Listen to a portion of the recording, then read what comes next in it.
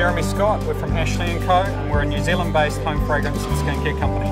It's our first fair in Australia. We're actually a 10-year-old brand.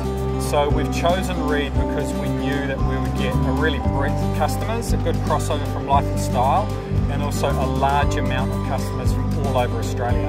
I guess it's all about covering a huge amount of accounts in a short space of time. You know, we're trying to maximise our time on site. We know that we'll get the right retailers through the doors, and it's just a great entry point into the Australian market. So the real thing for us now is exposure. Being a brand new brand to the Australian marketplace, and one of the best things about the show is we get such a huge cross-section of different people, from interior designers to store owners to agents. You know, there's a really big cross-mix of potential people that now know our brand.